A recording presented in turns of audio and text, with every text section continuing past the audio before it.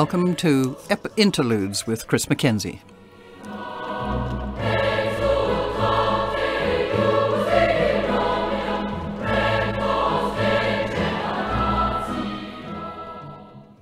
And I have with me in the studio again, lucky old Golden Days radio, Bill Akers, Director of Productions, lighting designer for the Australian Ballet, acting, dancing, everything.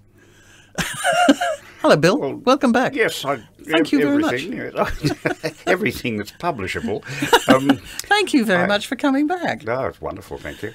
Now, with last time we were talking, you had just been introduced and introducing yourself to Edouard Borovansky. Yes, and what a wonderful introduction it was, although I didn't think so at the time.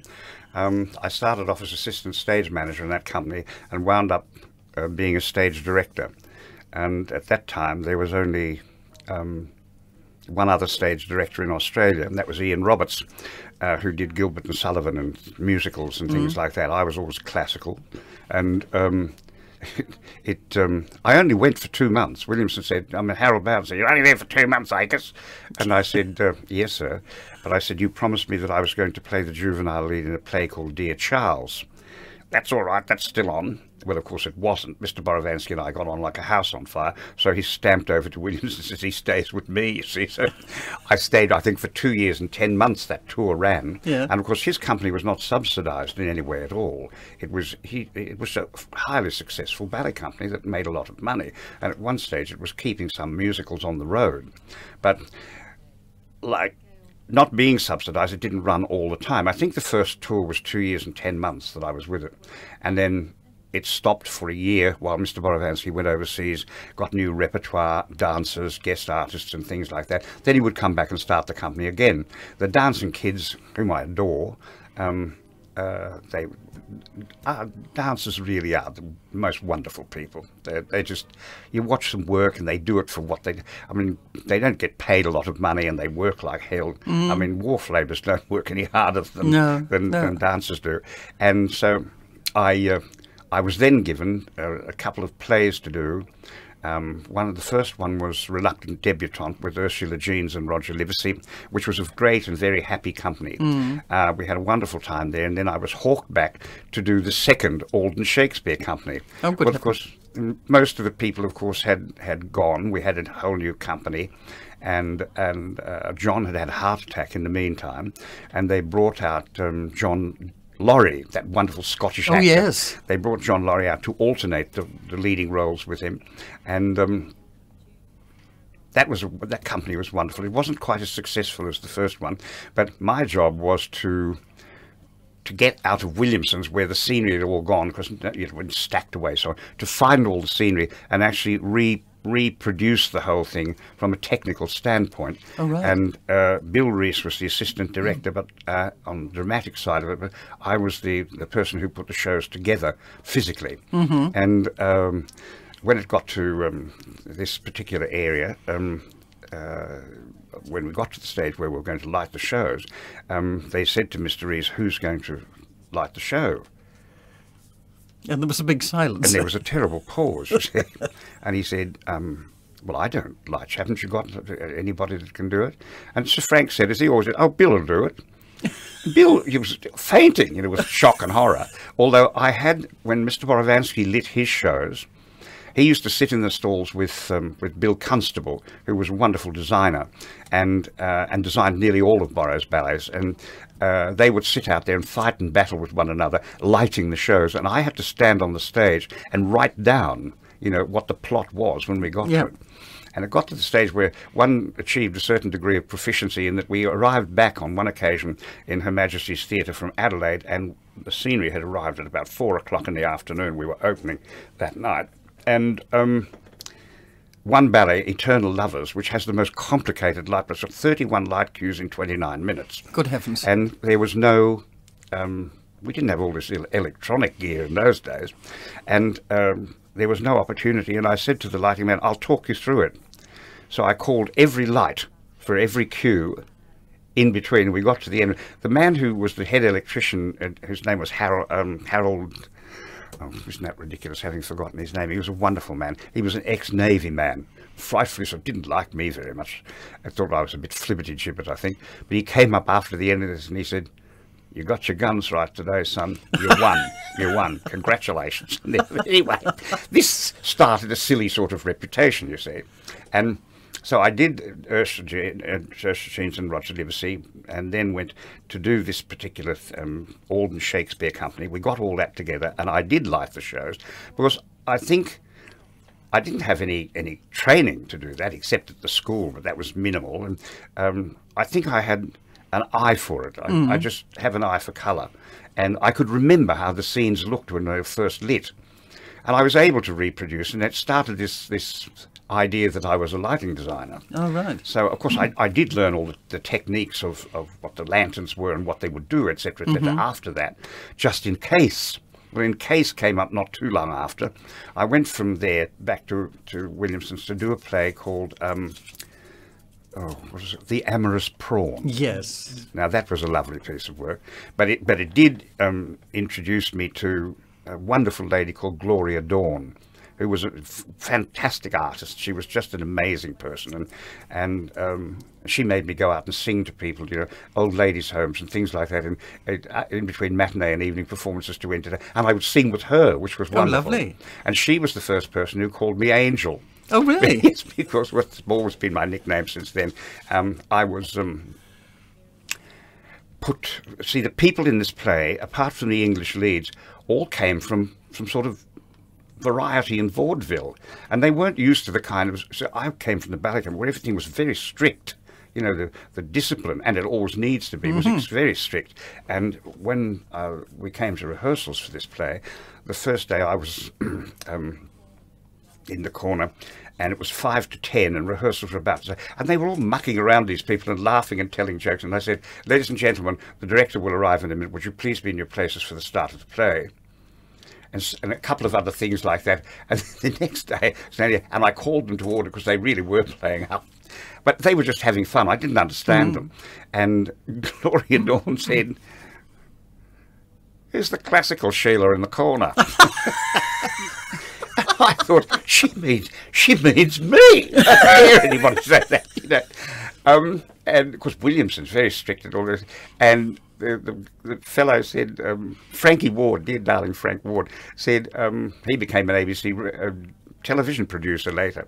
And I was actually understudying him, and he said, he's the guy who's going to light the show and stage direct it. And she said, "He looks like the devil." He said, "Well, the devil was called Lucifer. He was the angel of light, so I guess that's it." And she called me Angel forever after that, and so did everybody else. Went on from there. Anyway, I went from there, and I was doing The Amorous Prawn, and I was on tours in Brisbane, and suddenly I was called by John McCallum. And John McCallum and I didn't always really get along terribly well, but due to an argument that I'd had with Peggy Van Private. But I was called and told that I was going to stage direct Oliver. Well, Oliver was the plum job, you know. And I said, "But why? There's a trick in this somewhere." And he said, "Well, you work with the ballet and you're used to working with children." And he said, "In this and I know you're fond of animals." And he said, "In this show, there are 26 small boys, a dog, and Sheila Bradley." And I said, "Not necessarily in that order, I hope. Sheila Bradley's a very good friend of mine." Anyway, I was thrilled to get it. I really was. And he said, but I didn't believe that's what that was all about. And he said, "Well, another reason is, of course, that you have worked with Mr. Borovansky all these years, and you got to get along very well with him. Mr. Borovansky is probably the most difficult person that we have, you know, in this area, and we thought that you'd be the appropriate person to deal with Mr. Peter Coe, who's an extremely difficult man, very temperamental, and with whom we'll probably have a lot of trouble." I said, "You mean with whom I'll have a lot of trouble?" And he said, "Well, we're hoping that you'll be able to fix that." So I thought I knew there'd be a catch in it somewhere. So I went off to Oliver. Well, Mr. Coe arrived the following Tuesday. He was about 6'1". He was wearing a long, almost see-through cotton caftan, had a very beautiful young woman on his arm. He had red hair that was parted in the middle and hung down to his shoulders, a red beard, and looked exactly like Jesus Christ, and behaved like him all the time he was there. I've never met such a wonderful man in my life. He was a fabulous director.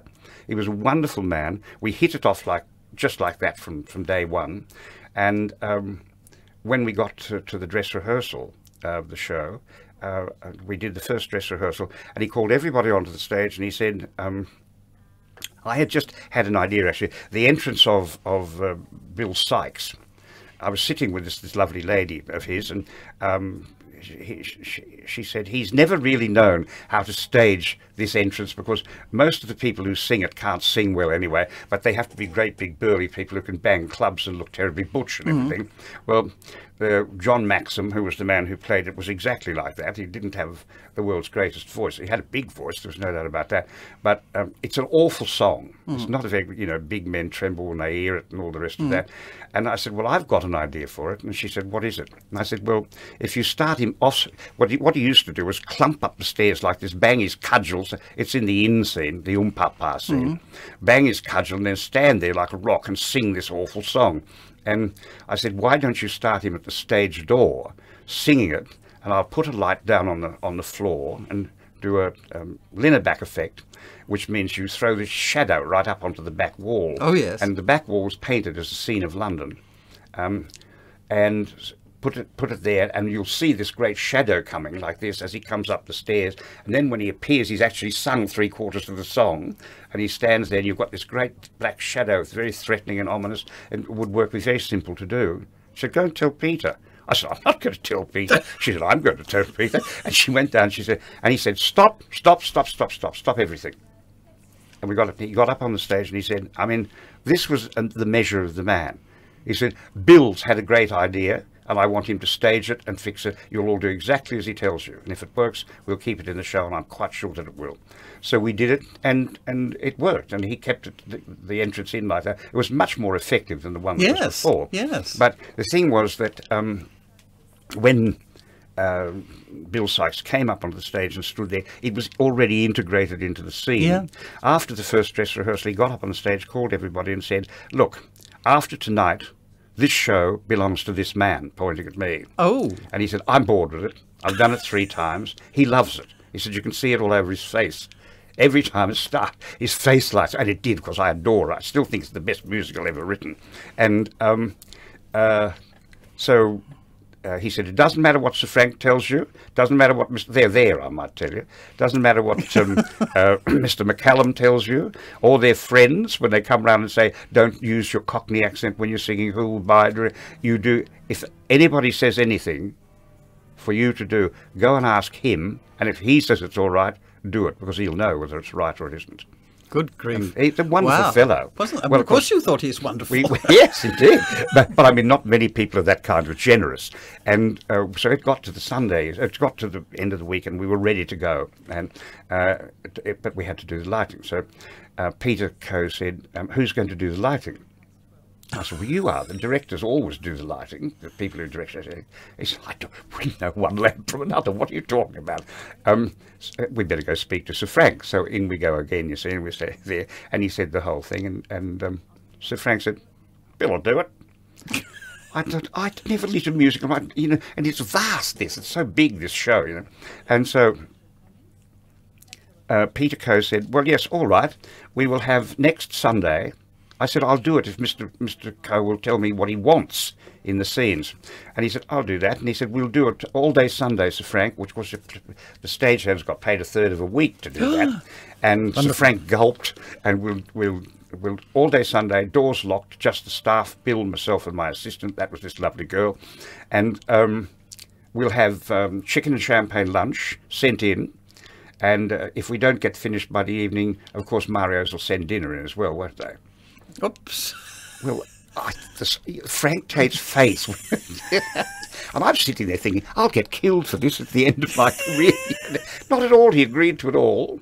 And we got to the second dress rehearsal, and we used only representative props. And Johnny Lockwood was playing Fagin, and brilliantly, I must say. The lovely Sheila Bradley played Nancy. And Johnny Lockwood had terrible trouble getting the salary that he wanted out of Sir Frank. Sir Frank had his father used to, he had a special pair of trousers. The story goes, I didn't know E.J. Tate, but that when he was interviewing actors, they'd ask for money, and he'd get up and show the backside was out of his trousers. And this is an indication of how poor he was, you see. And Johnny had this terrible, because Johnny was a star on the Tivoli, and he expected to get more money. I think he'd asked for something like £400 at the time, and which was a good salary, but they weren't going to give in, you see. And he said at one stage to Sir Frank, "Look, Sir Frank, I'll do it." And Sir Frank said, "Really? That's great." You know, and he said, "I'll do it. If you give me the boys 3 weeks beforehand, I'll teach them to be real pickpockets, and we'll go out and we'll all make money." So that was the sort of scene that was between them. At the dress rehearsal, second dress rehearsal, we had representative props. And when all the boys come into Hell's Kitchen the first time, they're singing Fare Thee Well But Be Back Soon, I think, and they come in, and these great revolve went around like this, and Johnny as Fagin is standing in the fireplace with a fork in his hand like this, and because he feeds all these boys a bun, and he had this great big rattan tray, but we had one piece of bread on it, you see, and they're out the front like this watching the dress rehearsal, and it got to the number like this, and Johnny looked down like this, and he stepped forward, and he said, "Stop, everybody stop." So nobody knew what was going to happen. They thought there was something wrong in the orchestra. He picked up this tray, took the piece of bread, and he said, "Sir Frank, you got 5 fish, and I'll show you a good trick." Well, it was wonderful. It broke up everybody, and the dress rehearsal. That show, when it opened, looked as if it had been running for 6 months. But Listen, you meet some wonderful people in your life. We're going to have a music break here to recover from that. All right. I think it's, well, we'll just play it and then we'll tell you about it after. Enya.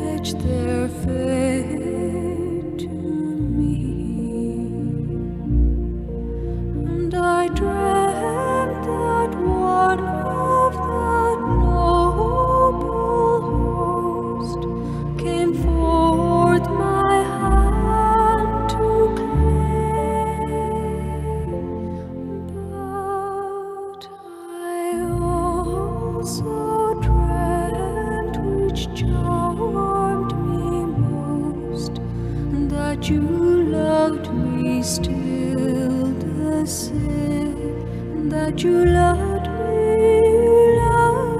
me still the same, that you loved me still.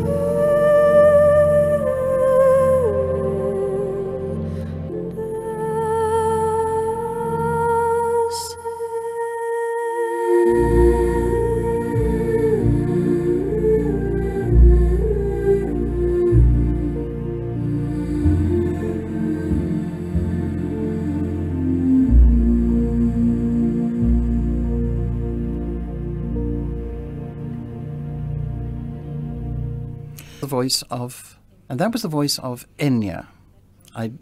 Exquisite voice. I dreamt I dwelt in marbled halls. Now, Bill, why did you choose that? Well, there's a story attached to that. Many, many years after what we were talking about, Sir Robert Helpman took to directing some opera for the Australian Opera Company, and he always took me to do his lighting for him. Yep.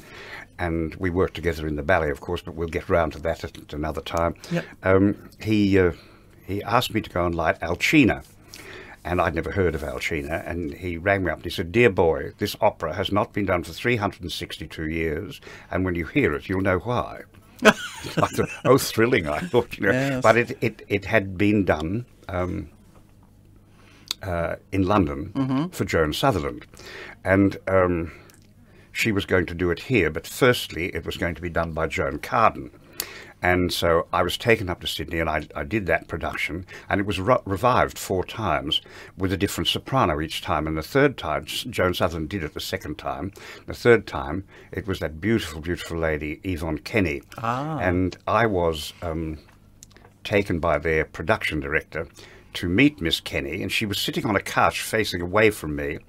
And I went and he tapped her on the shoulder, and she turned around. She was breathtakingly beautiful. I don't know, beautiful, this beautiful auburn hair and lovely cream skin.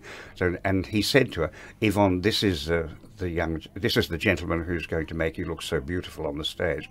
And I said, "Madam, God has already done the job." And I was so struck by her, and she was so charming and such a lovely person to work with. And I have bought every record that she's ever made. Yes. And I heard her singing that song, and she sings it exquisitely. But I heard her I played it on the machine one day while I was doing something, I was writing something, and went off, and I had to go and do things out in the kitchen, etc. And I'm always for having to go and do things out in the kitchen. And I turned the radio on. This is only 10 minutes later, and I heard this lady sing it. I had no idea. It stopped me in my tracks. I went and sat down and listened. I thought, it's an equally exquisite voice in a totally different timbre, totally different genre. Everything about it was different, and yet it was just as beautiful. It's just a marvelous. It's a wonderful tune, of course. I didn't know who it was. The ABC didn't back announce it, so here I was. Ah, well, there you go. See, so we'll get back to the Oliver, because you were with them for then a long time. Well, actually, after its season in Melbourne, it had a break because there was no available venue in Sydney, and I worked, of course, with the wonderful Betty Pounder, who did all the choreography for it, for Peter, and there are many Oliver stories. But after 3 or 4 months break, we then went to Sydney to the Theatre Royal, which was a much better venue for it, and I was asked to reproduce it. Well, you weren't asked in Williamson's, you were told. And so Betty Pounder and I reproduced it for Sydney, and it had a very, very successful season there, and it's been revived so many times. And the current Oliver is a wonderful production.